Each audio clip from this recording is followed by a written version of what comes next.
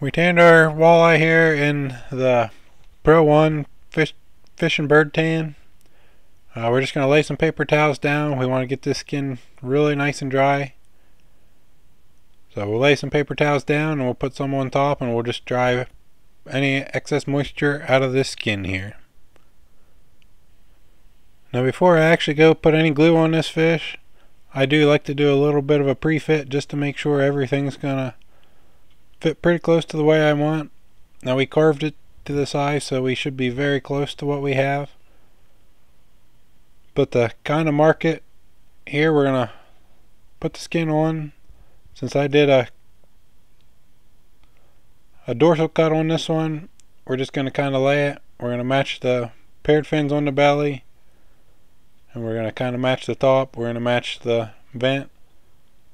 We're just gonna kind of get those to where they should be, and we'll kind of be able to tell if our seam's gonna close or not. I mean, as you can see, we're pretty much right there. There's not much gap in between here.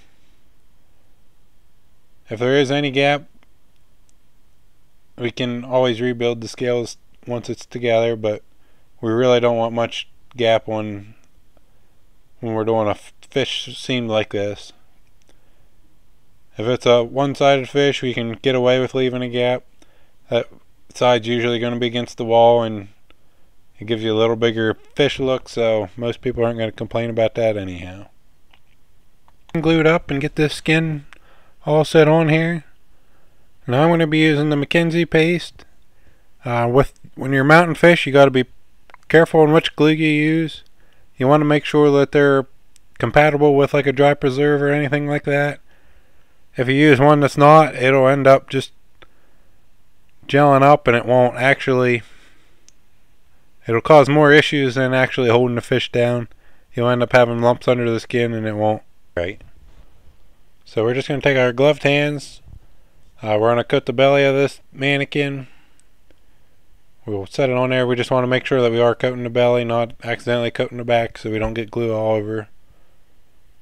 But we'll kind of coat this. We'll avoid the fin pockets a little bit, but we'll end up scooting some glue out through those holes anyhow, but we just want it to be as clean as possible for now. Once we have that, we're going to kind of roll our skin up, and then we're going to just put a couple pins here in the bottom. I'm going to kind of put one pin up here where the throat latch would be, and then I'm going to kind of mark my pair of fins. I'm going to put a pin in the middle of them. I'm going to put one in the vent, then I'll put one in the front and the back of the anal fin. That'll kind of hold this belly skin where we want it to be, and it'll allow us to roll the skin up over the back so that we're not distorting it too much, making sure the belly stays where we need the belly to stay. Now we're just going to kind of take and we're going to roll this glue up to the back. We just kind of want to make sure everything's pretty close to where we want it on the back, because you can kind of distort these scales as we go. So you want to kind of work your fins. You kind of know where your fins are. You want to work your fins to where your fins are. You want to kind of make sure your top of your head's where your top of your head should be. But we're going to roll all the glue up. We're going to try to work any air bubbles, any pockets of glue up. We just want pretty much a skim coat of glue here underneath, because we just pretty much want the form that we carved is what we want our body to be looking like. So work that all up. Once it's all worked up, we're just going to pin a couple spots just so that it holds, and then we're going to end up actually stitching this thing all up together. Now I'm going to go ahead and I'm going to sew from the tail fin to the soft dorsal fin. I'm just going to sew that little bit of area up for now. I'm just going to use a baseball stitch and some fishing line, and that'll hold it together. I like to sew.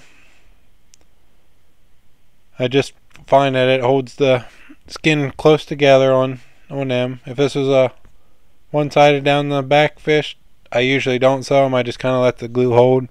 But on this one, I will be sewing. Now, before I sew the rest of this up, I do want to work a little bit here on this head area. I want to get the skin placed where I need it to be placed. Those bones that we left in when we skinned them, I'm going to have to carve a little bit of foam out so that I can tuck them in so that they sit where they should be on the skin. So I kind of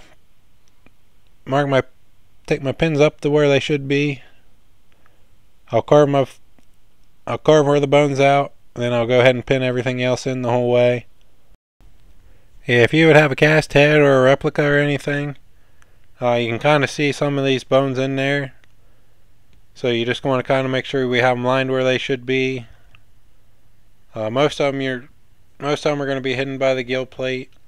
You do see the one just above the flap on the top of the gill plate.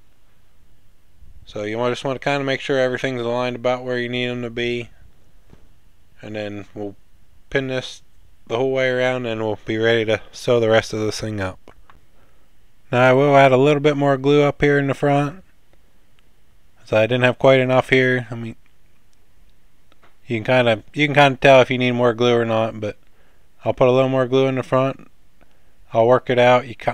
I'll kind of make sure that the lateral line is lined up pretty close, and then I'll go ahead and sew the top of this fish all up. Now that I have it all sewn up, I'm going to kind of need to work any of these glue spots or air pockets in here. It's easy to move this skin, so we kind of got to watch. We just want to kind of get everything where we have it, and that we'll really get these pretty close today. But as it dries, we want to really make sure that we don't leave any of these bubbles, or we'll see little pockets in our skin of glue and stuff like that. So we definitely don't want to see. One thing I like to do, I like to take these scale rollers and I'll kind of roll it along the skin. It just kind of helps pop the scales kind of back into their pockets, and it works any air bubbles, any glue bubbles that we'd have in there. It works them all out. So I find it definitely does help me get a smoother skin without accidentally missing a glue pocket or something and leaving that in there. Now I'm just going to stick a couple pins in here, and I'm going to hang this skin up until I get the head set and ready to go. At this point, we're now ready to set this head. We also had this in the tan solution, but I still end up coating everything with borax. It just helps to dry everything a little bit better. It dries the inside of these cheeks and dries the gills a little bit. But we're going to mix up a little bit of fish filler mache. We're just going to kind of work these cheeks in, work it into these cheeks, work it into the bottom. We just kind of want to have a nice even cheek. We don't want to overfill it. If we overfill it, we can just kind of press our finger on it and smooth it up. We can poke a little bit of a hole just to kind of prevent any air gaps there and just help us to fill in a little bit better at the bottom on that. But we're going to just fill both of these cheeks up with that. And then we're going to put a little bit behind the eye set, and then we'll also tuck a little bit in the kind of the brain cavity from behind. Once we have the cheeks filled, the head filled in and everything smoothed out the way we want it to be, what we're going to end up doing, we're going to sew the back of this, the back skin in this mouth. We're going to sew it all together. We're going to leave a long string, and we're going to try to use as long of a needle. So when we put it on our form, we're just going to kind of end up pulling it the whole way through. But we're just going to kind of take our needle and we're going to do our best to kind of bunch the skin together, so when we pull it, it kind of gives a natural back of the throat look.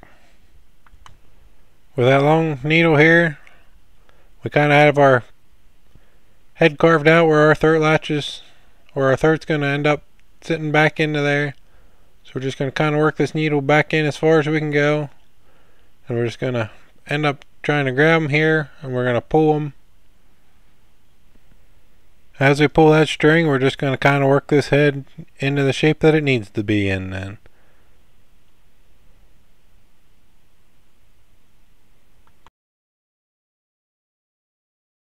Now in order to kind of keep this head where we want it to be, on the top of this head I'm just going to put 2 upholstery pins, and that'll kind of hold the shape of that until we get the other pins in the bottom of this. We're really just making sure that that head doesn't juke down and it fits in a natural look on this. Now I do kind of like to put a piece of wax paper or a piece of parchment paper in between the gills and the body. If I don't, I find that once the skin dries, then it kind of dries into the fish skin, and when I remove this head to attach it later, it kind of makes it a little tricky. Now when I'm putting this parchment paper, wax paper, or whatever you're putting behind here, on here, I'm also kind of pulling the rays underneath of the gill plates. I'm pulling them to where they belong, and I'm just pinning those down with T-pins. That'll just kind of hold our head in the shape that we want. Now that I got everything pretty much pinned where I need it to, I want to kind of work on the inside of this mouth a little bit. I'll just pull my needle a little bit that I left long in it. And when I take a regulator needle, I'll shape the gills a little bit, kind of get them where I need it to. And then I'm just going to kind of take this big needle here and press it into the top just to hold the top of this inside of the mouth where I want it to be. And that'll get me pretty close. At this point we're going to be pretty close to where we want to let this thing dry. I'll kind of take my finger over it and go ahead and work over it, make sure I didn't have any bumps that I left on here by accident or anything that I might have missed. I'm going to put 2 pins in the back of this, and I'm going to let it hang overnight. I'm going to kind of repeat the process tomorrow. I'm going to go over it, just make sure no bumps or any bubbles, glue bubbles or air bubbles or anything are in this skin. And we're just going to probably let this thing dry for, I'd say probably 3 to 4 weeks, just to make sure everything's dry. And then we'll be ready for the rebuild of this head. And then we'll be able to add some color back into this and make it look like a pretty nice walleye.